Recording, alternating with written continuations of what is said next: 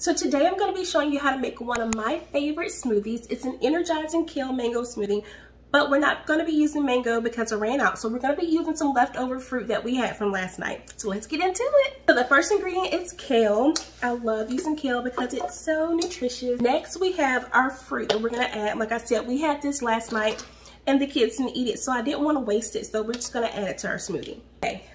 And then the next very important thing is I want to pause because I want to show y'all this new workout outfit that I got going on today. I think it's like kind of cute, right? I feel like really cute and springy in it, so I just wanted you guys to see that. Okay, so back to the smoothie. So next we're going to add in some plain yogurt. After the yogurt, we're going to add in some ginger. Now you're supposed to peel it, but I didn't feel like it, so I'm just going to add the whole thing in with the skin on because it may give us a little bit more fiber, so I think we're good. There we go. And last but not least, we're gonna add in some coconut water. So about 3/4 cup of coconut water. Okay, yeah, so let's blend it up and let's see how it tastes.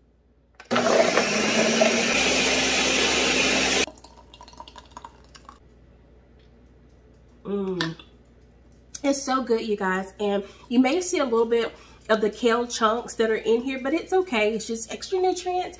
But if you don't like the chunks, you can always use spinach. It's a softer leaf, so it's gonna blend a little bit better. But I love the kale. I think it is so good. And if you want the full recipe, you can head over to my website, www.beautifuleatsandthings.com, or you can get my book, The Complete Book of Smoothies, and you have this recipe and tons more smoothie recipes in there. So I hope you enjoy it.